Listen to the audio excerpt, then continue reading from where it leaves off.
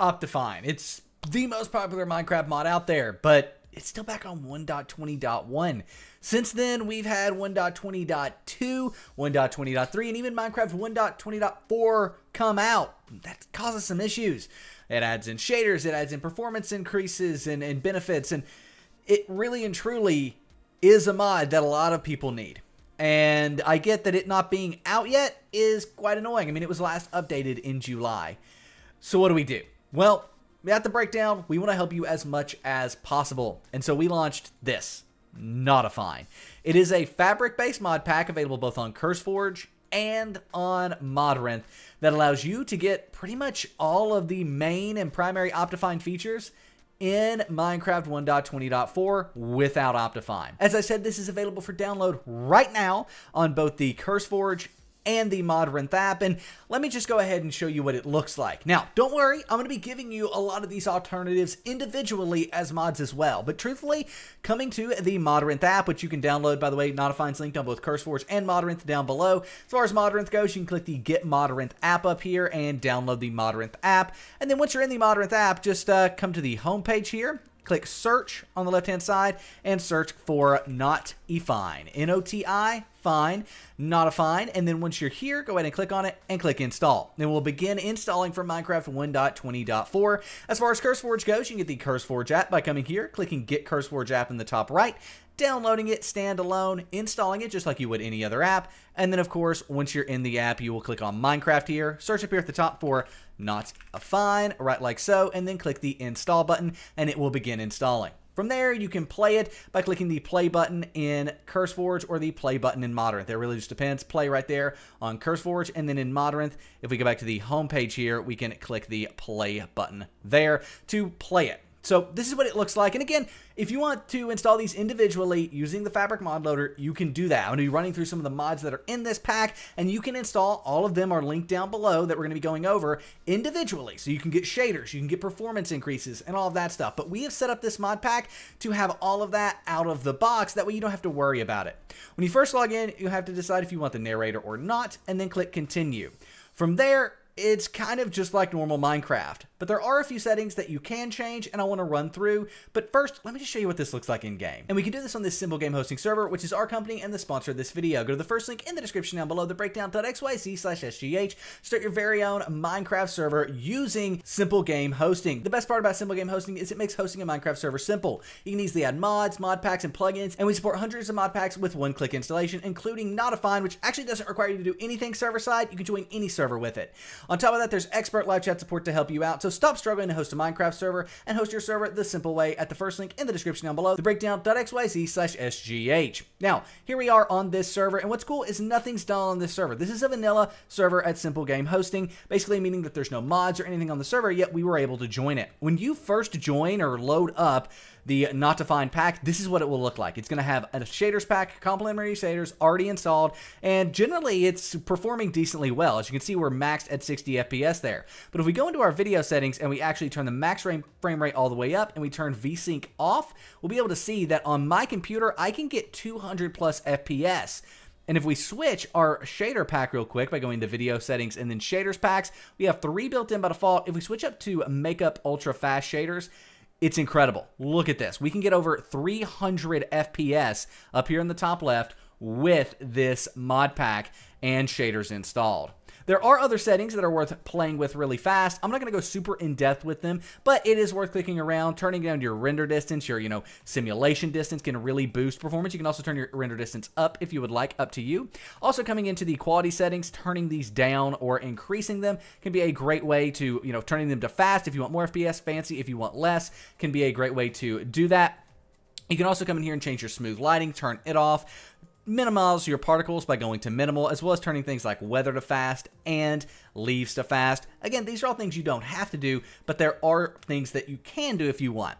Now, with that being said, clicking around these settings and making sure all the performance options are enabled and even turning off all of the particles can help boost performance. But nevertheless, I don't really need that. So let's go ahead and look at the one more feature I want to show you about the NotiFine pack, and that is this. If you come in here and you enable all of these, and yes, some of them you do have to confirm that they are for an older version, you can come in and actually get a lot more usage out of this. There's also Fulbright if you do want Fulbright, it will give you an error when you enable it. If you do this and then click done, it will say that the following resource pack may not be compatible. It is compatible. We made sure of it. But nevertheless, as you can see here, this adds in grass going over the side of textures and things like that when you activate those resource packs. And yes, this will work with other resource packs. You can add resource packs to this. You can add mods to this, and that is perfectly okay to do. So just know that going in, you can kind of use this as a performance base to add more fabric mods and improve it. But what mods are in this? Well, there's a lot of them, but I'm going to go over some of the basic ones that allow you to get things like,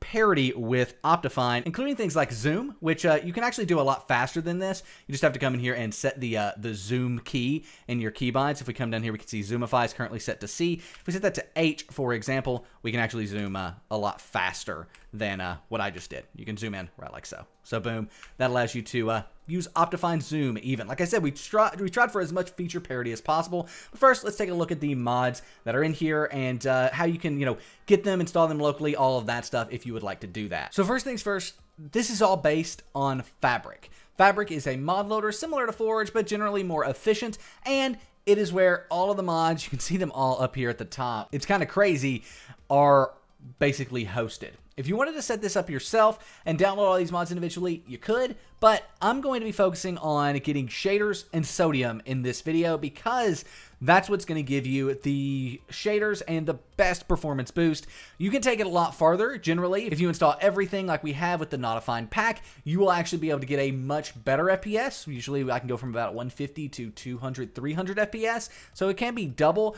But at the end of the day, this will get you started with shaders and sodium. So in order to do that, there's two ways. One, you can install Fabric, which is the way that you're going to want to go if you want to install everything. That's the way I'm going to go here. There is also, with the Iris shaders mod, which is how we're going to be getting Optifine style shaders, that you can get the installer, the universal jar here. If you do that, that is going to allow you to install sodium and shaders with just one installer instead of having to use Fabric. But we're going to go ahead and use Fabric.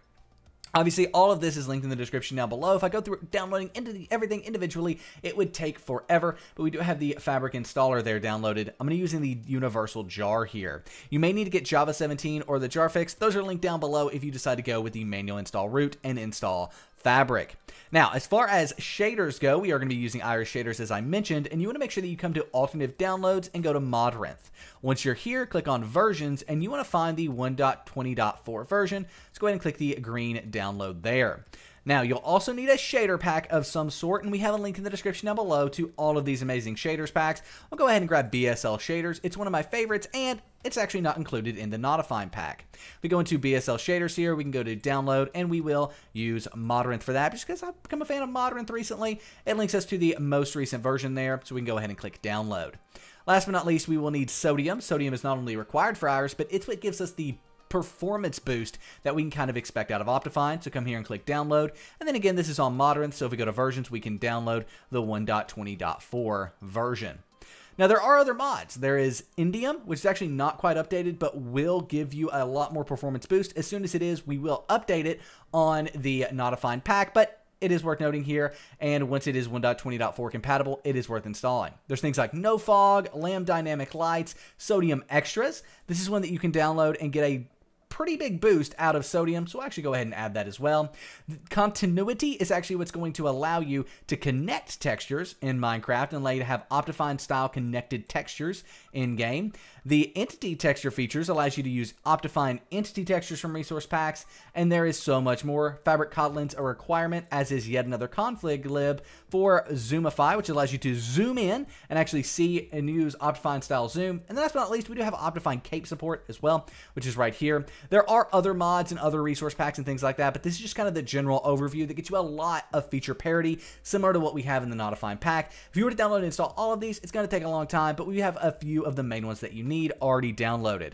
Those are going to be in the downloads folder here. As you can see, we have the shaders pack. We've also got Iris, we've got Sodium, and Sodium Extras. I'm going to move all these to our desktop here.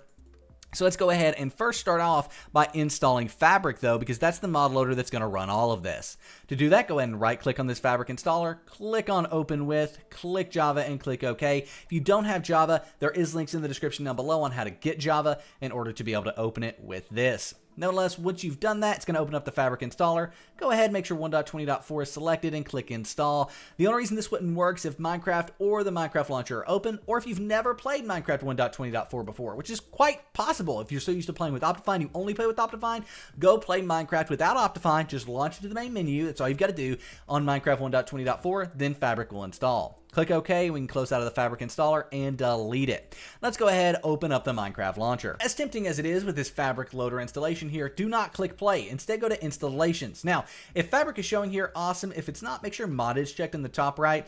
And if you've got the Fabric loader, skip forward in the video a little bit. Do not play Minecraft, but skip forward about 20 to 30 seconds in the video. But if for whatever reason you don't have Fabric 1.20.4 here, click New Installation. You can name it whatever you want, but I'm of course naming it SimpleGameHosting.com because that's the easiest way to play Minecraft with your friends. Then click the version drop-down box. Here you'll have Release Fabric Loader 1.20.4. Go ahead and click on that, and you're good. You've selected the version there, and that's all we need to do. Click Create. Now, hello everyone who already had Fabric installed. What you'll want to do to install your mods is find the Fabric loader installation, either the one we created or the one that's there by default, and click on the folder icon. That'll open up your Minecraft folder, and in here you should have a mods folder. But if you don't, like I don't have one right now, what we want to do is go ahead and click on right here, just right click, create a new folder, and title this mods, MODS, all lowercase, exactly like that. Now what we want to do is move Iris, Sodium, and Sodium Extra, if you got that, or any of the other Minecraft mods you downloaded, into this mods folder. One thing worth noting here, Minecraft mods will be a .jar. If you get something that's a .zip, it won't work, and if you can't see .jar on the end, just come up here to View, and then click File Name Extensions, right like so. As you can see, once we check that, that .jar appears. Very helpful when working with Minecraft files because you want to make sure you're getting the correct file type. Nevertheless, you can install shader packs from here as well. As you can see, we have a shader packs folder, but if we don't have a shader packs folder for whatever reason, we can go ahead and right click, create a new folder, and title it Shader Packs, all one word, exactly like that, with that exact spelling.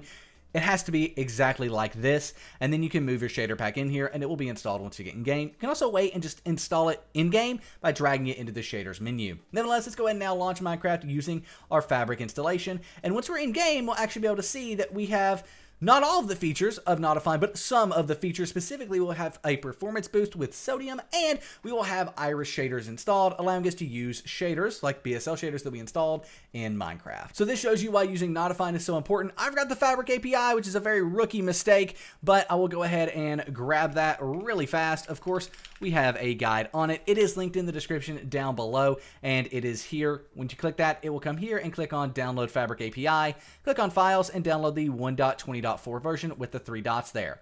Sorry for forgetting that. I will make sure that is linked under the Fabric mod loader. That way everybody knows that you need this as well as Fabric. Get exit code 1 there. But again, super easy, same process. We just want to come up here, open our Fabric loader, and move the Fabric API here into the mods folder, right like so. Now, when we go ahead and click play, this time it'll work, right? This time it's going to launch Minecraft with Sodium Extra. Sodium Extra is actually what needed the Fabric API, which is one of the reasons that I forgot about that, but still, it's not an excuse per se. Should have known that. My apologies, but it is in the description. There we go. Minecraft is now open. If we go into Options, Video Settings, we can see this is what Sodium looks like by default, and you can actually see how much has changed from the NotiFine pack. If we go into Shaders, BSL is there. We can click on that and click Apply, and there are a ton of different settings, like I said, that you can change in here to really boost things, boost performance, turning down render distance, for example, turning it up, turning down simulation distance, as well as different quality and performance settings that you can change. But overall, we're going to go ahead and just launch right on into Minecraft with this and just show you what this looks like. We use the same server we did before, which is this SimpleGameHosting server here.